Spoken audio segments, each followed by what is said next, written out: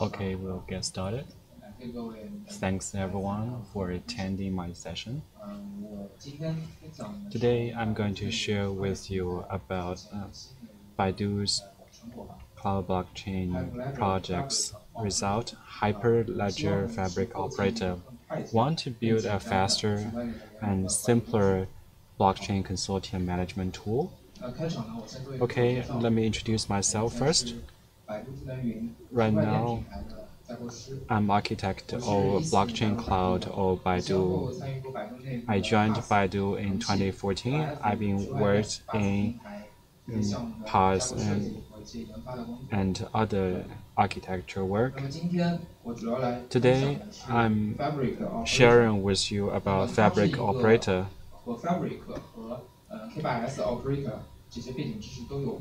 So it is related with Fabric. So I need to give you some background about what is Fabric, what is Operator, and ultimately it will be talking about achieving Fabric Operator through our design, and then we can also see the design and implementation of Fabric Operator. First, let's see what is Hyperledger Fabric project. I think Fabric is the most popular blockchain architecture. It's also the #1 permission blockchain. So this is a subproject of Hyperledger, and Baidu is also a senior member of that. And also, we are looking at Fabric, what can it bring to us. So I've listed several things. So it has the features of organization, abstraction, modularized structure, grouping of ledgers, pluggable consensus. So we can see the consortium blockchain is based on organization, so you always need to join as an organization. And within the organization, it's also modularized components. For example, we have the CA components, which is doing the distribution of the credentials.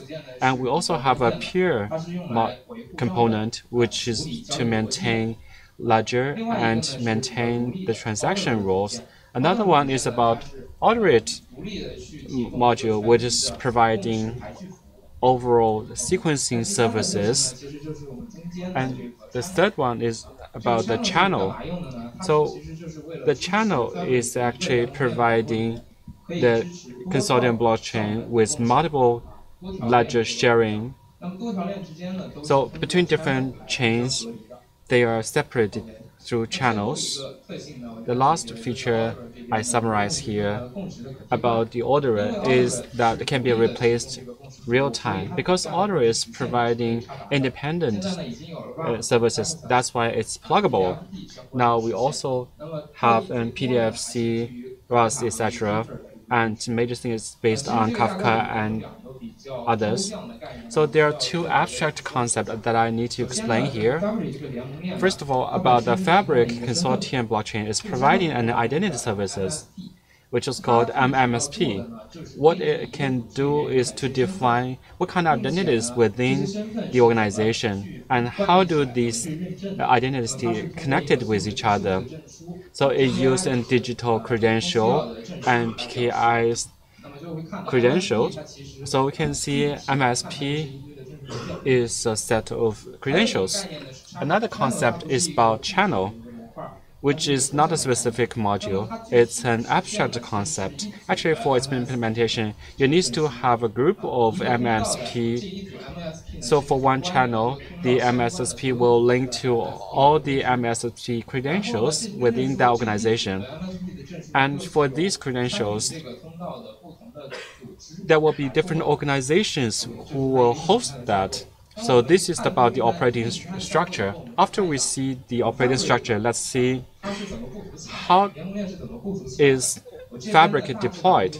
So I have divided that into 3 steps. The first one, you need to build organizational consortium. First, you'll need to establish the CA, and then these organizations can be linked into a system channel.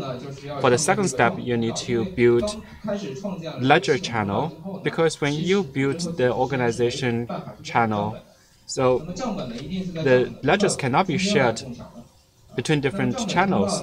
So you need to have a ledger channel, which will be established by the organization admin. And when you build the channel, you still cannot have a transaction or blockchain, because the format of the ledger and transaction is not defined yet. So that's why you need to have the DMP deployment. After you do these things, the Fabric consortium will be completed. So it seems to be very simple, but actually there are a lot of operations included. I have listed 2 scenarios operation process here. So this is the flow chart, which is describing organization A and organization B wants to join a consortium. First, each organization needs to build their CA node and then generate their credential system. And Order is an independent organization. It also has its admin, which collects MSP credentials of different organizations, and it will create an orderer configuration, and the orderer generates a block, and then organization A and organization B will also generate in the peer nodes. And when these nodes are initiated, this consortium will be established. Actually, it's linking the MSP of organization A and organization B. And then second step is building a ledger channel. Both organizations also needs to provide their MSP and their description document, and then the peer will issue a transaction, and then the channel will be generated, and organization A and organization B can proactively get the genesis block and create their anchor peer. Now let's look at another scenario, because consortium will not always remain unchanged. There will be some new organizations joining the consortium. So for a new organization also needs to build their CA node and then generate a credential system, and then they will generate the basic configuration of the organization, and then they will need to update the system channel, and organization A and organization B are both in the channel, and then you can generate the larger channel. Order is also taking organization C's credential document and create an updated transaction, which needs to be signed by admin of org A and org B, and then sent to orderer to create this transaction. And then in that, it will include the configuration of org C. And then org C will be able to start with the transaction. Actually, when we are creating Fabric manually, there will be a lot of things, including the command lines, operation, etc. Actually, we also have several sessions focusing on this area. How do we reduce the complexity of this operation? So I'm listing the official solutions provided. The first one is the binary deployment proposals, but this one is targeting for the developers. If it is me deploying Fabric, normally we will need to use Docker Compose, which is a method described by the official tutorial. I need to do that step by step according to the instructions. But there were 2 problems. First of all, Docker Compose is a single machine application tool. If it's a distributed system, I need to log on each machine for that operation. And also, Docker Compose cannot include all the steps, most of the steps. still needs to utilize the command lines or interfaces of Fabric. And the third solution is using Trello, which is an orchestration engine specifically for Hyperledger, like Fabric or other blockchain projects orchestration method. For us, it's a brand new platform. At least for me, is too heavyweight. So what we need to do is to understand about our needs. Baidu Cloud wants to launch a blockchain platform. Its goal is to manage the blockchain. So there are two requirements. One is how to run a Fabric Consortium blockchain in a sustainable way. And the second is how to open the necessary configuration for the administrators of the consortium blockchain to do the necessary deployment. So for the first requirement, to use Kubernetes to deploy Fabric is a good way, but we think that only by using Kubernetes to deploy Fabric is not enough, because while we are deploying Fabric, Kubernetes can help to start the container, but also we need to rely on some other ways. So what we want to do is to provide a consistent control so as to deploy the consortium chain. So that is why we think that the operator can help this. So what is the operator? To put it simple, it is a kind of tools. So what benefits it can bring to the customers? So via Kube Control, it can manage the self-defined resources, and also it can have an access to look at the Kube Control status and the Kubernetes. The different functions can be realized, like the CRUD watch. And the third benefit is very cool. For operator, it can help users to monitor the resources and to correct the gaps between the current status and the expected status. So if you have a Fabric operator, what can we benefit from? First, it is for the cluster administrators. If they have the Fabric operators, they can track for what resources which organization or which Fabric organization it belongs to. And also, via the Fabric operator, it can judge the status of the Fabric organization. And the second benefit is for the consortium administrators. That means via the command lines, they can realize the configurations of the organization via Kube Control. And the third one is that we have integrated the Fabric identity and authority to the K8S system.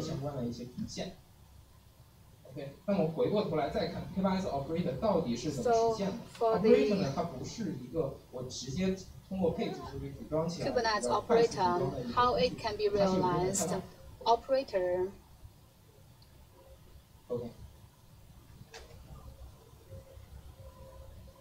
There are some questions, but the speaker is not using microphone.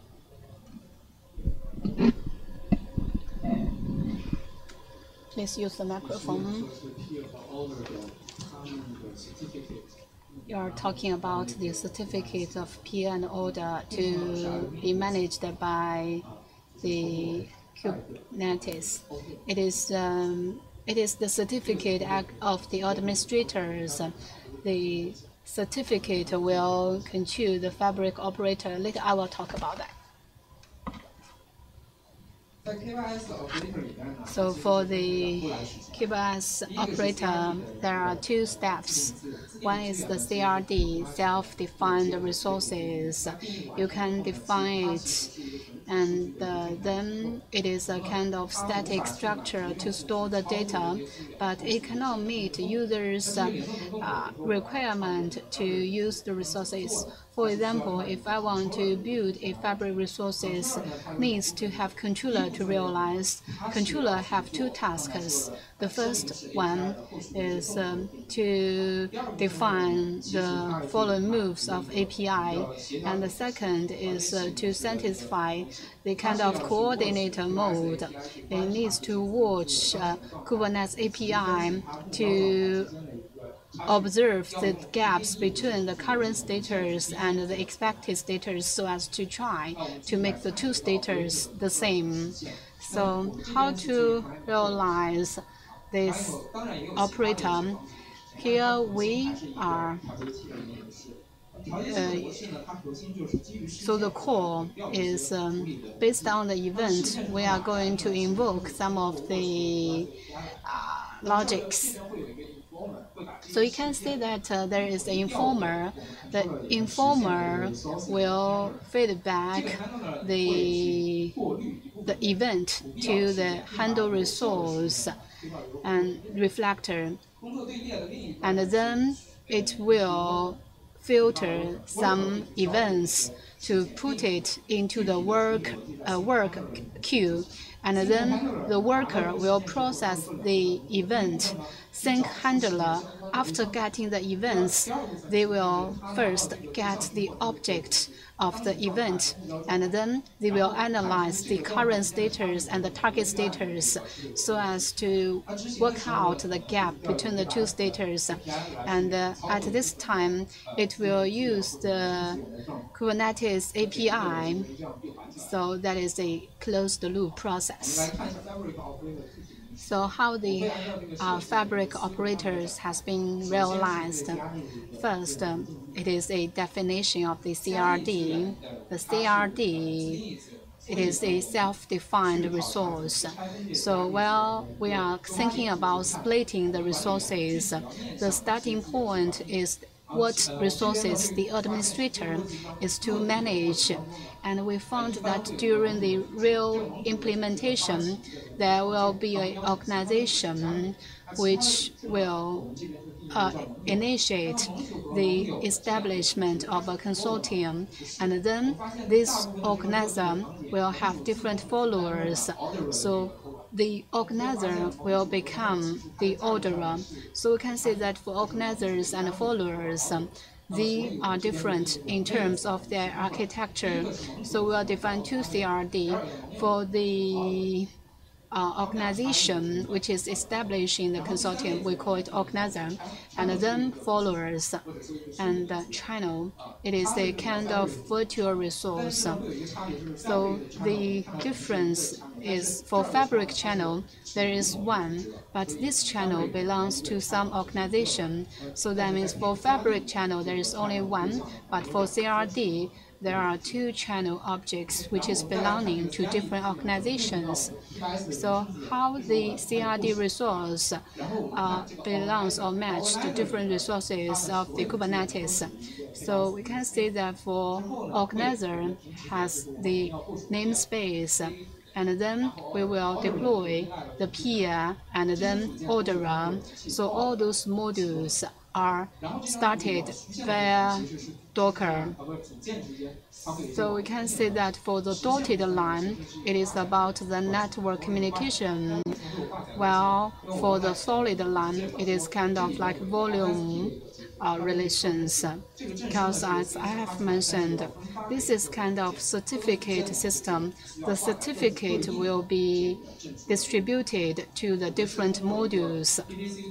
So we are using this kind of mechanism to realize that while connecting to Baidu Cloud, it is via the BOS. So another thing is job. What does job do? Job will invoke some of the interface, because controllers cannot directly invoke the Fabric API. That is why we need to rely on job to do it. And another one is for follower, we can say that there is a leader peer. It will invoke the orderers across the different namespaces.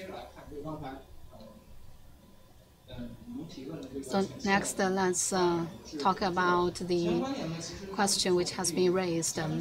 So for the authority correlation, we first let's see how to have the builder only have the operator resources. That is how to limit the users to invoke Fabric operators.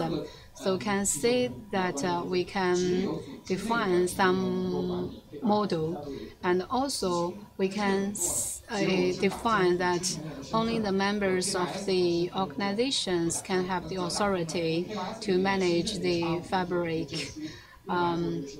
Because we are using some certificate which can match the MSP certificate of the organization. And the third one is for the keep as organization cluster, how it can manage different resources. It is under different namespaces. So for this one, let's start with the cluster administrator. It is to define two different kind of things. One is the role. The role is like an organization administrator, and the second is bundling of the role. That is the user. So the definition of the role are related to three factors. One is the API groups. So we have it as cloud.baidu.com. And the second factor is what resources we are going to control. That is the CRD resources like organizer, followers, and channels. And the third is what we are going to do against the resources like the CRUD, the watch, the data. And then the second is to break through the IDs or the certificates. For Kubernetes, can say that the recognize the certificate. So that means you need to put it in the sequence and then to correspond to the Fabric, because Fabric has the similar certificate. So the two have the same identity for the different organizations. So that means once a user has got the admin certificate and then will request the KPS server, and then they found that this certificate is valid, and they will say that this ID can meet the requirement of this role, and then they can use or can choose the different resources. And then next is about the process. So first, it is a kind of like initial status.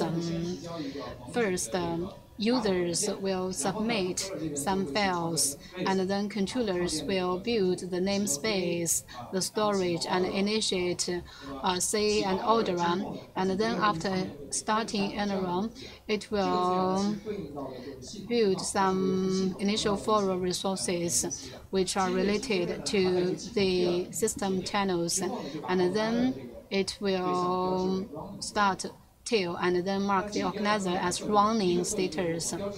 So actually, to mark it as running, that means some of the stacks cannot be modified.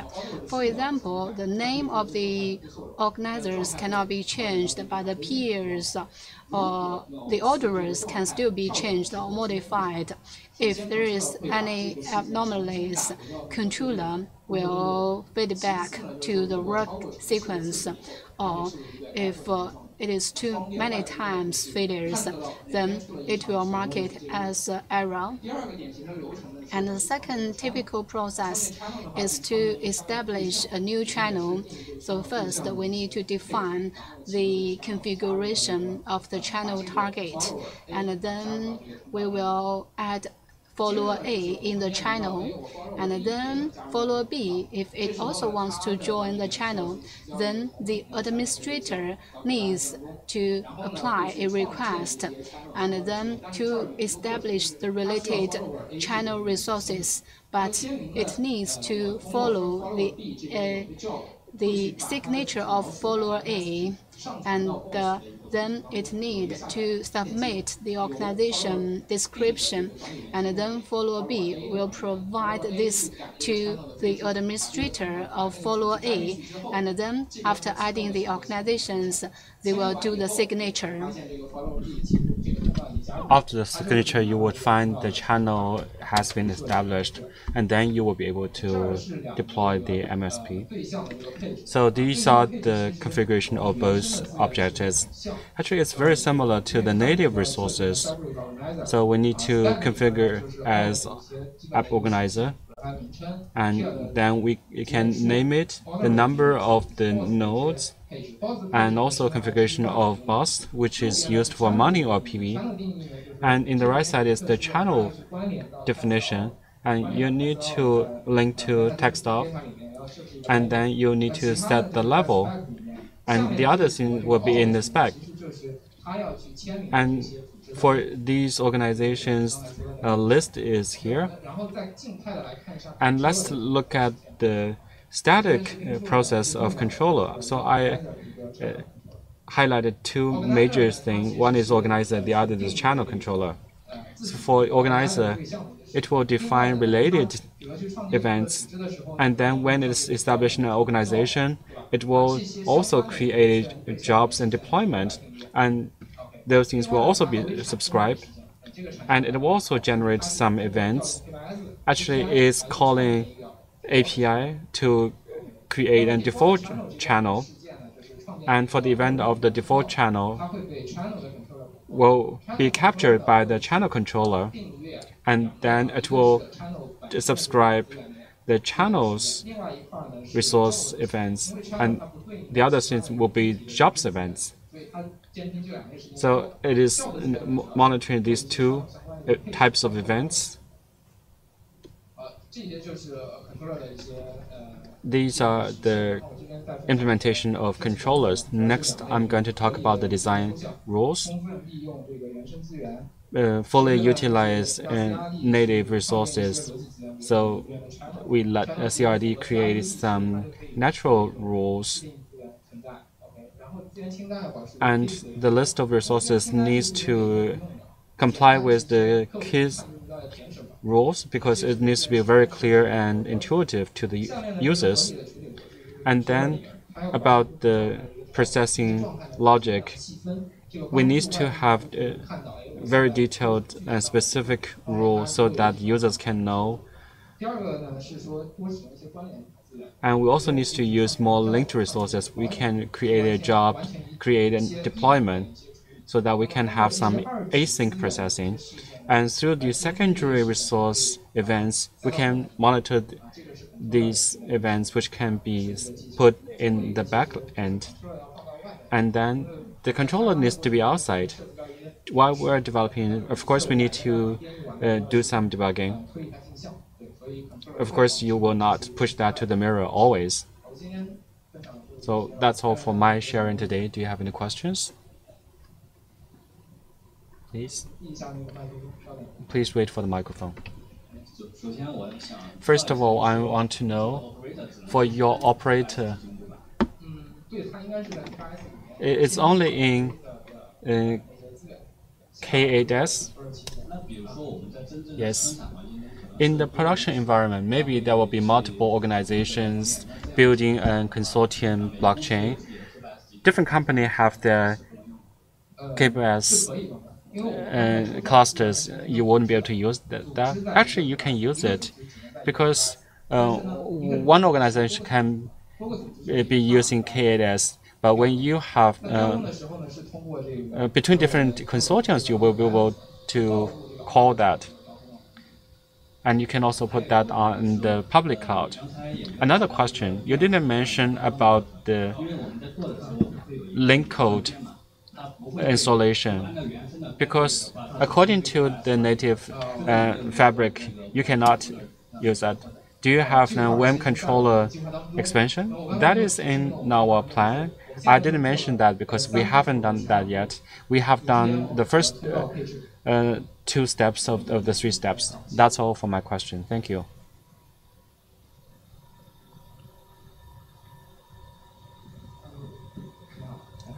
Hello? I have a question. So will operator have a deep understanding of the configuration information? For example, if you're converting from 3 channels to 4 channels, so the majority of the channels will need to agree. That's why you need to collect 2/3 of the signatures. So for the operator process, would you be able to understand that when any 2 organizations have completed signature, then you can submit the order to, or you have other ways to process that? We will create a job which will be responsible about the signature logic. It will have a statistic of how many signatures we have collected. According to the majority policy, if that requirement is met, then it will submit that. We will have a cycle there. Thank you. Any other questions?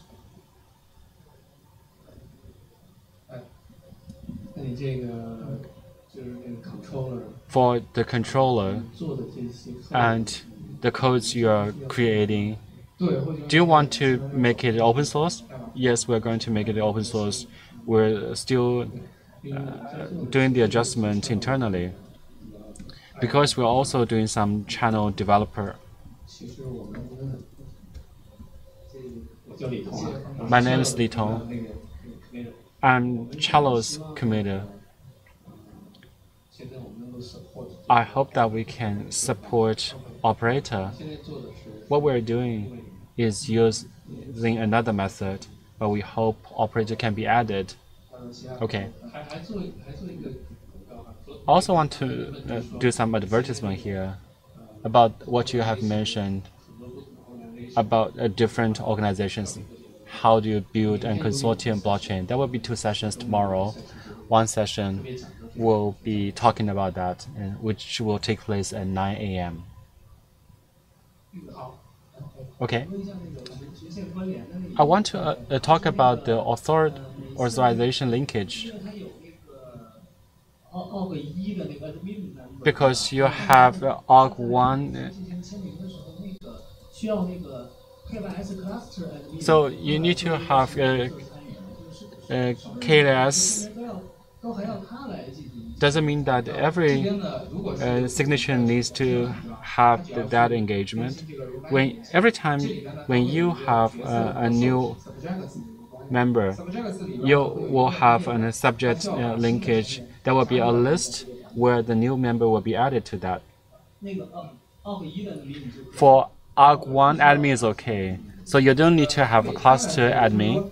Of course, you can also have that. The cluster admin can assign that to org1 admin.